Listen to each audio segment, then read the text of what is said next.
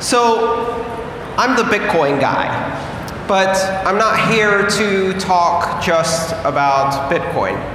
I'm here to talk about the context in which Bitcoin matters and in which blockchain as a technology will have an impact on our society. And when I start these talks, I'm often met with blank stares of incomprehension, because technologies like Bitcoin are not just disruptive, they're radically disruptive. They challenge our very notions of what money is, how trust works, and how these things can scale in the world. So that's what I want to talk about today. Not the architecture of the Bitcoin technology or the blockchain technology, but the architecture of society and how the two relate. You've heard a lot of discussion about exponential innovation, and there's one fundamental problem with exponential innovation, and that's that humans don't do exponentials. We don't. We're linear creatures.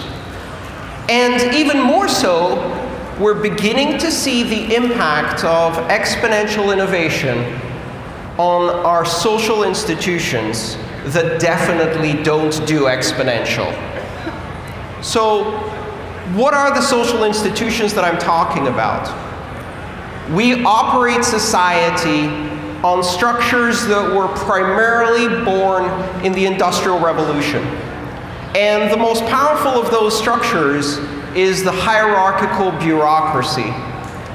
And the hierarchical bureaucracy is this idea that if you want to coordinate large numbers of people at scale across a city, across an area, across a state, across a nation, or even across a federal nation system like the European Union or the United States, the only way to do that at scale is to have a hierarchy, a triangle, a pyramid shape, where you have layers and layers of oversight and decision-making, usually concentrating to someone on the top. That structure repeats in every aspect of our social institutions, our schools, our businesses, our governments. And those structures are now failing to scale, and they're failing to scale dramatically. We are living in a world where we can't trust news, where young people don't have jobs, where they can't trust institutions like banks, where they feel betrayed by government, disenfranchised by fake democracy. And all of those things have one thing in common. The common institutions of society are failing to scale. We operate on the internet as one global society without borders, and all of our institutions do not. And so they fail to address the big problems of our era. How do you deal with the globalization of information when that's handled by institutions that are local? How do you deal with law? It's a funny question which comes up very often, especially when I start talking about Bitcoin. And people say things like, what if someone does something illegal with Bitcoin? And the obvious answer is really simple. Illegal where? Illegal in what jurisdiction? Like, for example, selling Bibles. Someone might do that with Bitcoin. Very illegal in North Korea. Right? Selling drugs. Legal in some places, illegal in others. The problem is the word legal implies a jurisdiction, and that jurisdiction is failing to scale. It's failing to address the global needs. So the first problem is architecture. We have institutions that are hierarchical and bureaucratic. And don't get me wrong, these institutions didn't fail in the beginning. In the beginning, these institutions actually allowed humanity to scale tremendously and gave billions of people freedom and raised them out of poverty. These institutions did a lot for us, but now they can no longer achieve their goals because they failed to scale. Architecture is at the core of that problem. And I look at that as a computer engineer. I look at architecture and I think, how do the bits fit together And based on that architecture, what emergent properties do you see? So let's look at the architecture of social institutions and think a bit for a second about what that architecture does. And you may squirm a bit at this point, but what happens when you build a hierarchy? Well, decisions and information flow upwards, right? So you collect information at the bottom and gradually refine it until it reaches the top. And one fundamental problem with an architecture like that is bandwidth. I'm speaking strictly as an engineer if you were doing that. Like a corporation, a large institution, a government, the fundamental problem it has is as you concentrate information and decision-making at the top, you can no longer achieve the number of decisions per minute, if you like, as a metric that you need in order to address the torrent of information that's coming up. And eventually what happens is you have to filter more and more information because you can't absorb it all. And the decision-making gets poorer and poorer over time as the information gets filtered. So this is why these institutions are failing, because the people who are making the decisions are far enough removed from the source of information, but also far enough removed from the impact of their decisions. If you think of it in terms of representative democracy, it's not representative. That's the problem, right? And we see this in large corporations that fail to innovate for the same exact reason, non-scalable architecture. And in companies, you see people trying to change that, to implement flatter org charts so you can have more lateral movement of information.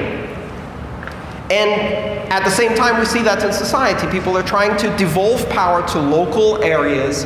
And we're seeing just in the news recently, declaration of independence by the Catalan state. These are all symptoms of the fact that if the organization fails to scale, it will be fragmented, it will be disbanded, and you'll see that kind of devolution happening. All right, so scale, bandwidth, architecture, interesting engineering problems. There's one other small problem with these social institutions, a problem that was identified a while ago by a guy called Cicero. And he said, power corrupts. Absolute power corrupts absolutely, right? So the problem of a hierarchy is it's not just decisions and information that flow up, it's power. And as the hierarchy becomes entrenched, the people at the top get more and more and more powerful just at the same time that they're getting more and more detached from the people they're applying power to. So problem 2, corruption.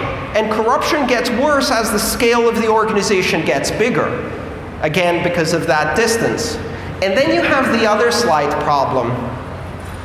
Yes, good people can rise through this hierarchy, and they will be tempted and corrupted by the power. But they're not the only ones rising. In fact, rising much faster than them are sociopaths. Because power and hierarchy attracts sociopaths. It's not a coincidence that many CEOs exhibit narcissistic tendencies and sociopathic tendencies, because the job attracts that. I'm sure the CEOs in this room are a complete exception to that. But you see this in government, you see this in municipalities, you see this in even small business, right? Nothing bigger than a tyrant who has a tiny bit of power over other people and relishes that power. Hierarchies are failing to scale to meet our needs. They're failing to absorb information. They're failing to process decisions fast enough. And worst of all, eventually, they turn bad. They become corrupted. And at that point, the decision-making is only to further one goal, and that is power itself. Power becomes the ends, not the means. And we see this again in institutions. The bigger they get, the more you see that problem. See what's happening in the European community right now, the European Union. I'm Greek. I have a bit of a problem with what happened recently, right? And that's exactly the kind of situation where you have a superstate that is now making decisions that are quite happy to toss 2 or 3 countries to the side in order to protect the banks of some European countries. So Our institutions are failing to scale. What does this have to do with Bitcoin or blockchain? What does this have to do with any of these technologies? Okay, so let me pause for a second and ask, who in this audience has done a transaction with Bitcoin or another cryptocurrency, has experienced this technology? Less than 10% of the audience. Great. Early stage adopters. Fantastic. By the way, if you're interested in trying something like that, come see me after the talk. I will set you up with your first wallet, and I will help you get some Bitcoin. I'll give you Bitcoin. Not a whole Bitcoin. I can't afford that anymore. But what does this have to do with Bitcoin? You hear about Bitcoin, and what you hear from the media is that this is a currency that exists on the internet, kind of money for the internet. Yep. To put it better, I would just say what you hear from the media is that this is geek money primarily designed for drug dealers. And that's okay. The internet was primarily designed for pornographers. We all enjoy it anyway. So that media narrative only plays out for as long as you are not familiar with the technology. Eventually you start meeting dentists and taxi drivers and hairdressers who use Bitcoin, and you're like, not a drug dealer, not a drug dealer, not a drug dealer. By the third time, you're like, huh, that narrative isn't congruent with what I heard.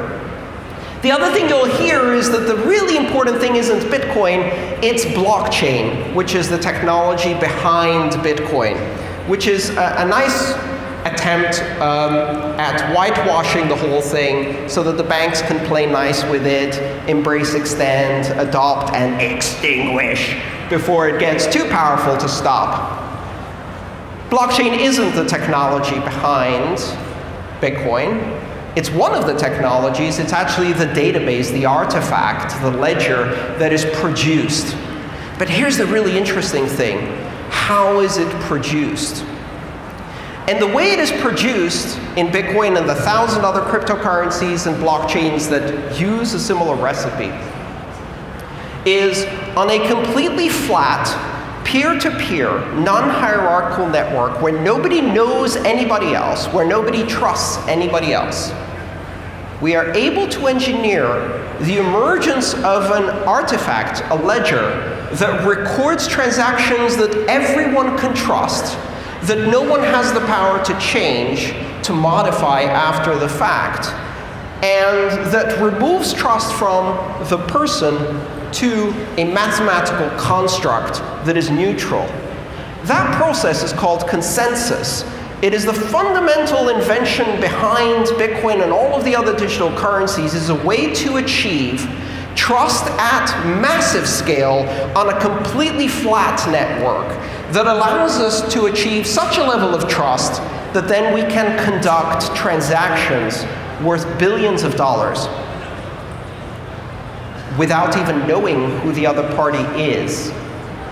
And behind that is this idea that we can do something unique.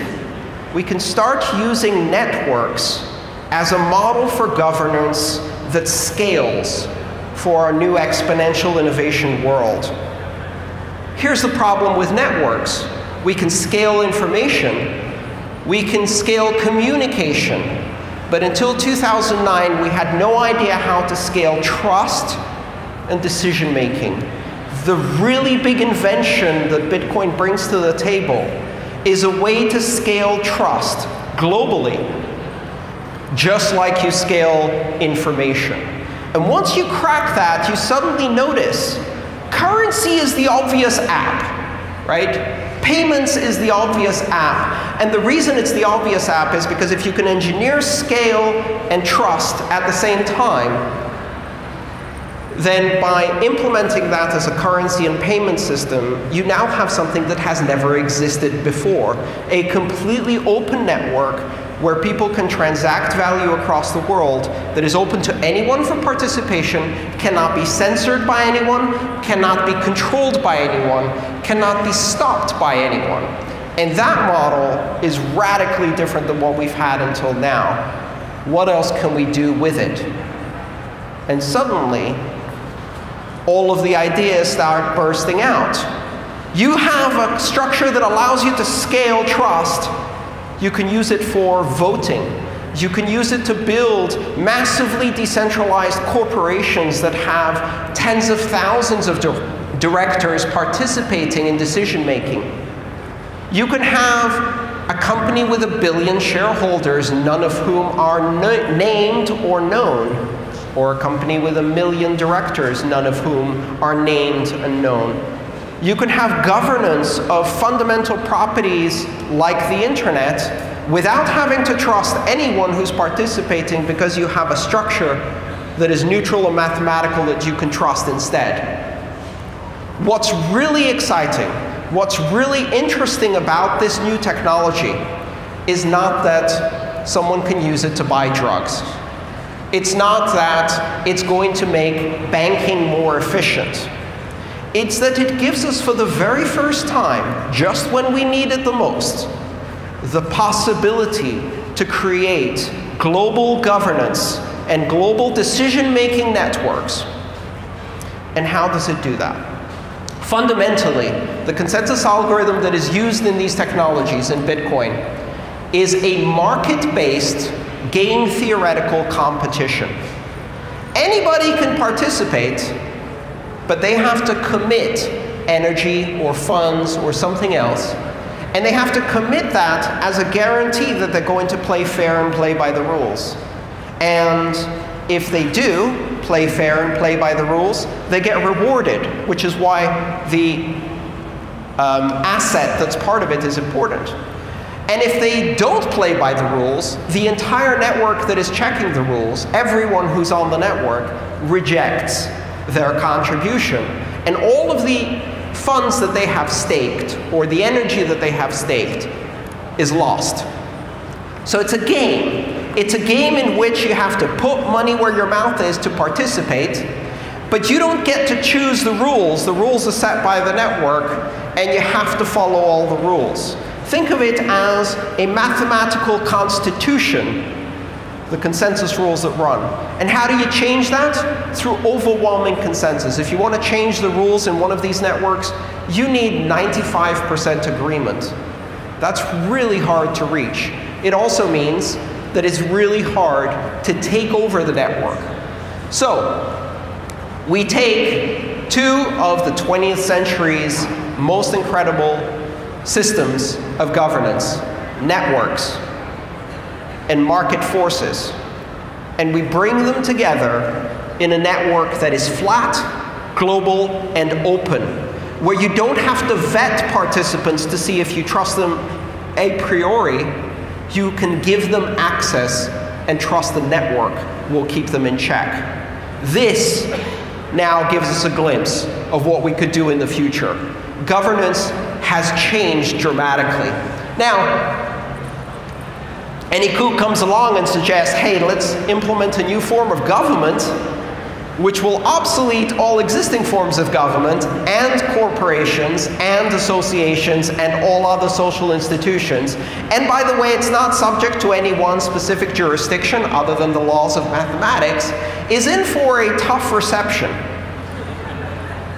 When I have these conversations with regulators, the interesting thing is that they think I'm challenging or questioning their authority to regulate these systems.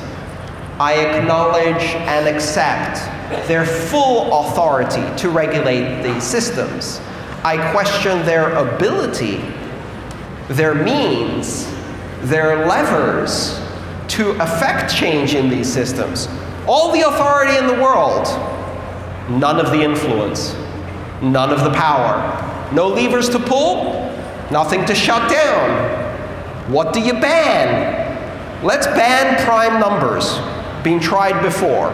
There is a specific prime number that you cannot possess in the United States, at least, I think also in Canada, because that prime number unlocks DVDs. They managed to ban a number. Good luck with that. From a regulatory perspective, that's a dead end.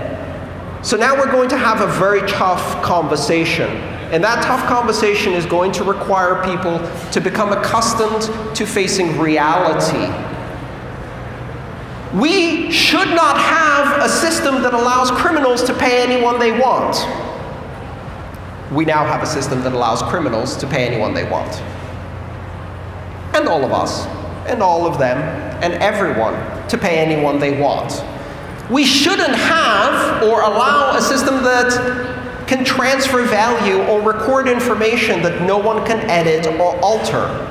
We now have such a system. Whether we should, whether we must, whether we can't, whether we won't, none of that matters. It is. Now let's talk about what we're going to do about that, and how we're going to adapt to a society that has the means to create these structures of global trust, and also has to deal with the repercussions of creating these structures of global trust. And I'll leave you with a final thought, which is going to throw another big wrench into that. Money has three fundamental properties, or uses: store of value, medium of exchange, unit of account. In the last 50 years, all of the governments in the world have added a fourth use, which is system of control. Using money, using the banking system as a fully deputized arm of law enforcement and surveillance in order to monitor and control money as it flows around the world. This dream started by Richard Nixon in the 70s, and it's reached now its apotheosis as countries do the unthinkable, like banning cash overnight, as if that's going to stop corruption and black money. That dream is over. That dream ended on January 3rd, 2009, with the first block of Bitcoin, the Genesis block, which contained a message within it. The Times of London, Chancellor of the Exchequer, on the brink of second bailout of banks.